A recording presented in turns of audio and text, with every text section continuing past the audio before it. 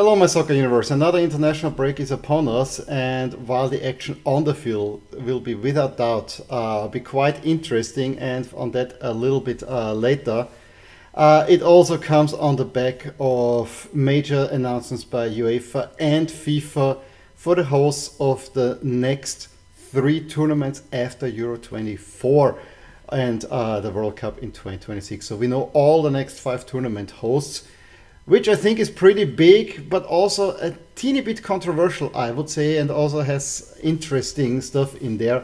We have 6 nations hosting the next World Cup, and we have 7 nations hosting the 2 Euros after it, which is a whole lot more than we would expect, and that's where we're gonna start. Let's talk first about the hosts of Euro 28 and 32. I think they're a little bit less contentious once you think about it, although at first, yeah, we have 7 nations all behind me, and they're gonna host 2 tournaments, but there's a caveat in that actually makes it quite interesting. It's also I think a good way of doing sports politics without really causing too much trouble, although in the end the choice for Italy and Turkey together from a purely geographical and travel sense does not make a whole lot of sense. There will be big trips in there, but you have to see how it pans out. Now, how did this all come into place? Well, Turkey, who has been bidding for the Euros for a long time already. I think they wanted to go for Euro 2016. They were the favorites for 2020, where they ended up hosting nothing.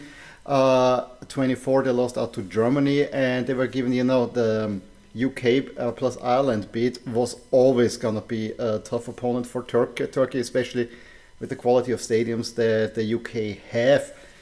And it all comes down to money. You need to have really nice stadiums to host it, because that's what they like, all the business suites and so on, hospitality packages. This is where the money is at, and this is what the UK delivers in spades.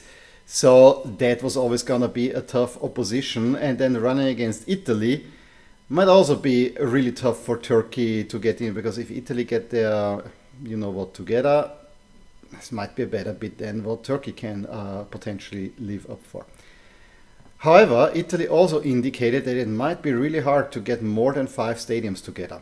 And I can totally see that it hurts so much to say this, because we're talking about one of the greatest footballing nations on earth in Italy. But their stadium infrastructure is atrocious. And yes, we have a stadium in Turin, we have a stadium in Udine. At the moment, I think Cagliari is still building one, and so there are some projects going, but especially when I think about Fiorentina, where their owner tries to build a new stadium because the stadium is a listed entity, cannot get it ready. How Roma has already, I think, twice or 3 times announced a new stadium, and not even a single stone has been laid for such a stadium. It is really, really atrocious what's happening in Italy there. I'm curious how quickly Milan can get their stadium together. They are talking about in 2028 to have a 60 or 70,000 seater stadium, and it seems to be all going swiftly, but Italian bureaucracy will always be hard. So Italy said more than 5 stadiums might be pushing it, and then UEFA said, why don't you guys combine the bid? We give 28 to England, we give 32 to you and Turkey, and we avoid a bidding war, and so in a way everyone's a winner. Again, at first, when you look at the UK bid, there are 5 confederations who will qualify. We'll talk about that in a sec. And the other one, with the 2, Turkey and Italy, two together. I mean, there's always a question who will host the final. I would assume Italy, but I can also see Turkey, but it's a point of geography. However, then, the history buff of me says, we had this period in time where there was West Rome, which was Rome, and East Rome, which is now Istanbul, Byzantium first, and so on, Constantinople, Byzantium, Istanbul. So I can see that you can actually brand this well. And as of late, there have been actually, just on a full football terms, some good. I think they're both very fervent footballing cultures. I think overall I can get on board, and they're all kind of in the Mediterranean. Now, it would personally, I think, what would be great is to throw Greece in there as well, but that's a whole other story. But at least what will not be a problem for the 32 hosts is who will qualify, because Italy and Turkey will qualify. That will be a little bit more interesting for 2028 because UEFA stipulates that there can only be 2 host nations can have receive automatic bids, which I only learned recently, and I think that's actually not the best stipulation. Now, the way it's gonna happen is that all 5 teams will enter qualification, and then they will see who will actually qualify, and then there will be 2 spots reserved for the 2 other teams that do not for 2 other teams that have not qualified based on their ranking. So basically, you have to qualify for your home tour tournament, which I think is fair in a way, given the status of the home nation. I mean, Scotland at the moment is doing rather well, and you know, the other 3. It's usually that 2 to 3 have qualified as of late for the expanded tournament. I think it was always at least 3 of them. So it might be that we get all 5 host nations, but I would say only England is definitely a shoe-in. But yeah, we have to see. But I'm actually happy with that format. In my short video, I had some reservations about England because, you know, what we had at Euro 2020 with all the trouble there. But then tell me any big European final as of late in a major city that didn't have a problem. I'm thinking Paris also. So I guess learnings will have to be made. I think it will be great. The bid is of course heavily focused on England with 6 stadiums in 5 cities there. Most notably for me is that that 2 of the most hallowed grounds are not in there, meaning Anfield and Old Trafford. It's the new Everton Stadium and the Etihad that are actually included in the bid, which I find another interesting feature. And now let's get to Infantino's big announcement of the 30 World Cup being hosted by 6 nations on 3 continents. And to be honest, it is the kind of decision that appeases everyone. Everyone's a winner, no one's really a loser. That's how it is brand-marked. And I guess the reality of it, that yeah, this was probably the best way of making a decision pro Portugal and Spain and Morocco by avoiding the real fiasco that we had with the Olympics in '96 when it were given to Atlanta, again the money, instead of Athens, who then hosted the Olympics 8 years later, who were great Olympics actually, as far as I do remember. But I mean, my first reaction was, why is it so big? But then, honestly, the next World Cup will also be huge on 3 continents. But also, it is not a good sign of the times, because there's a whole lot of travel involved when you have those games in South America and then the rest, albeit in a much closer area. I actually have less problem with these 3 countries hosting the World Cup, because they are neighboring countries. It's kind of combined together, and I think the stadium infrastructure in all 3 of these are actually really good. So much less problem there. But I think the message that it sends, that we have 3 games in South America to open the tournament, and then we have all this travel back and forth from the southern hemisphere to the northern hemisphere, just in terms of carbon footprint and so on. It's a really bad message that FIFA is sending there. Really bad. And I think this is what annoys me the most.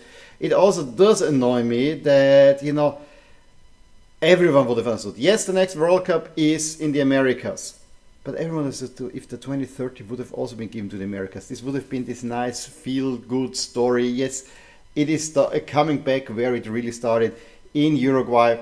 And then we have, of course, Uruguay alone cannot host the World Cup, so we throw in Argentina, who are a world power. We throw in Paraguay, seat of CONMEBOL, and I guess this is why they're still in there. I think there was Colombia in there as well, which I didn't quite understand. I think Chile would have a little bit made more sense. However, the reality is that I cannot see South America hosting such a huge tournament. Yes, fervent support, great stadiums, but I don't think the money is there. Realistically, there are only 3 confederations that can host a World Cup where FIFA's bottom line will not be affected all that much. And those are, of course, the hosts in 26. So, of course, Europe, where you probably can choose widely, and it's, of course, Asia. And what this decision also did is, and FIFA more or less said is, because if a confederation hosted the World Cup, and hosting 3 games means hosting the World Cup, which I find rather embarrassing, to be honest. But yeah, South America is hosting another World Cup. If I was South American, I would be really pissed off about that. But what is also means, we have now CONMEBOL out for 30 and 34. We have UEFA hosting 30, so they're also out for 34. We have the same thing for Africa. We have the same thing for South America. So the only ones that can host are Asia and Oceania. And there's a reason why I put Saudi Arabia up there, because they already told me that they will be hosting. And this is just opening it up for Saudi Arabia, who also wanted to host. We know there was this bid, Saudi Arabia, Egypt, Greece, which had a little bit of a charm, I have to admit. But I was not much in favor of it's Saudi Arabia, who desperately wants to host it. They want to do it Qatar. They want to do it. We'll do it 12 years later. Because let's see what are the other options in Asia. China, I don't think that China will go for it at the moment, although that's the only other nation that I can see.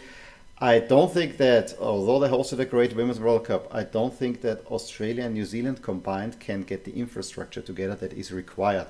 Because they will not build like crazy. And for me, it's always a little bit of a mindfuck that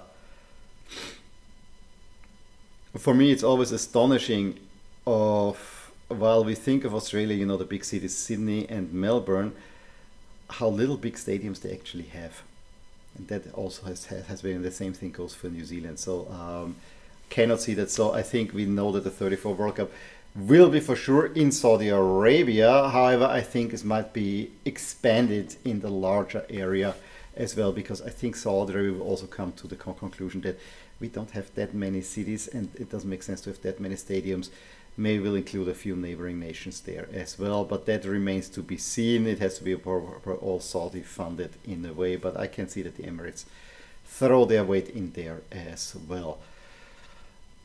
As I said, I personally have no problem with the World Cup if it was just hosted by these 3 nations. I think this makes a whole lot of sense. I think Spain is one of the few nations on this earth where you're spoiled for choice. The big news coming out of Africa was that the final should be hosted in Casablanca. I just cannot see it really when you have a Bernabeu just remodeled and so modern and so spiffy and so on, that you would give away that. But maybe there will be a draw. It will be pretty clear. One of these 3 nations will host the final and the other 2 will get the semi-final. That's what I can see. I think Portugal will probably throw in the 2 stadiums in Lisbon. Will probably throw in one in Porto. I would say one in Braga probably. I can see probably each nation having 4 to 6 stadiums and so on. And it will be a fine World Cup that makes sense. Lastly, I want to say I think the World Cup has become, meanwhile, so big that I actually think what UEFA did in 2020/21 to give a World Cup to a confederation instead of a federation might make actually more sense. To say, I would actually say you could make a rotational scheme in a way. Again, we have CONMEBOL, we have CIF, we have OFC confederations that probably will not be able to manage to host a World Cup meeting FIFA standards, although I really would love to see a World Cup hosted in Africa again. Yes, it is in Morocco, but you know, on a larger continent in a way. That might be a problem, but you know, you could at least make it okay. This tournament is hosted by the AFC. This tournament is hosted by UEFA, and then you pick stadiums there, which also would allow smaller nations to be able to host the World Cup and expand it there for a little bit more, because I could see that an all over Europe World Cup actually could work if you make it reasonable. Don't do it, you know, you say, okay, This time we go a little bit more in the northern corner of Europe, or we go a little bit more, we focus on the southeastern, make quadrants and so on, but allow other nations to host as well, especially nations that haven't hosted the World Cup before. Now going back to Euro qualifying, it has to be said that ahead of this tournament, there are many nations that have players missing due to injuries because there are major club games coming up as well. The Champions League is going into its, I'm not saying final, but in a very much decisive phase with the double rounds. We have big matches in the leagues coming up. I mean, there's El Clasico, there are major clashes in Italy as well happening, and then of course England. It's always so major fixtures coming up there, and there are some players reeling, and the clubs don't wanna really. How do I say? They do their best to not have the players available, although I don't want to doubt that most of them have big injuries. However, let's run at least through the clashes for the next 3 days, where I pick out the most interesting ones, and I'll show you then the other ones as well to round out all the games for the international break. So with the matches starting today, the first one that should be on your radar is Albania against the Czech Republic. This is a top clash in Group E. Albania have been the surprise. Both teams are poised to qualify at the moment, with Poland lagging behind. The Czechs also have a game in hand.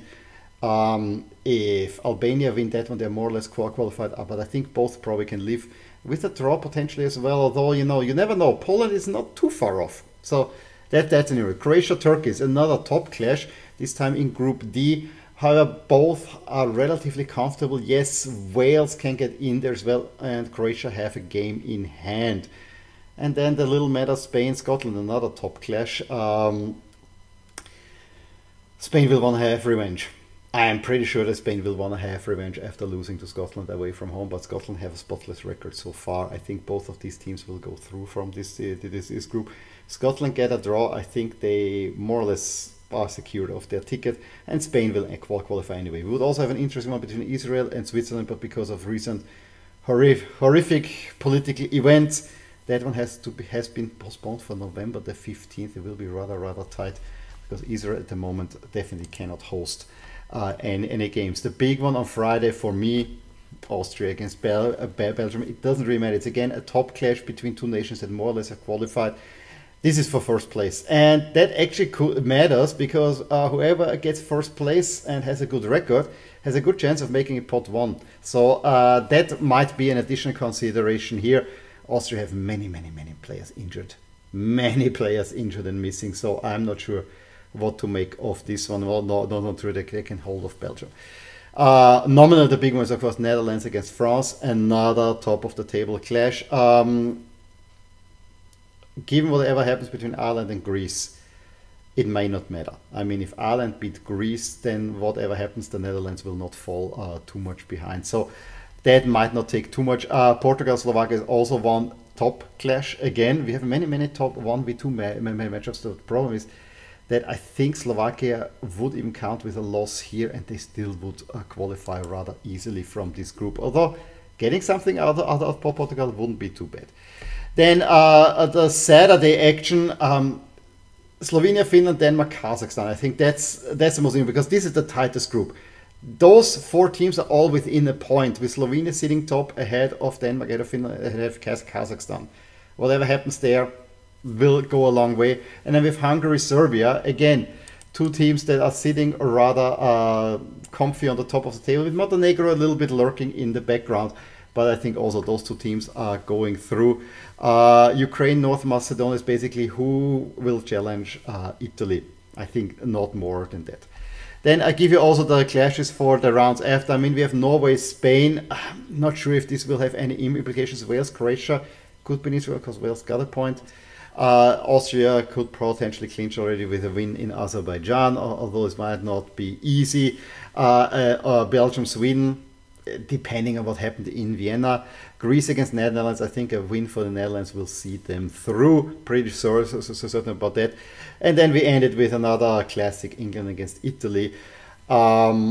probably for first place, which should go to England anyway, the way things have been going. And then the little medal, you know, against Slovenia, then Denmark, Finland, Kazakhstan, all important there. Serbia against Montenegro also sounds fun. So, kind of a longer introduction to the international break video, but I think there were so many things happening that was worth talking about all of these. Please drop a line below what you thought about all that. Give me a thumbs up if you enjoyed this video, subscribe to my channel, see more. Talk to you soon. Bye. Hey there, I really hope you enjoyed this video, and if you did, here are some videos and playlists that you may enjoy too. Also, please consider subscribing to my channel and hit the little bell icon so you get notified whenever something happens in my soccer universe. And with that, have a wonderful day. Bye!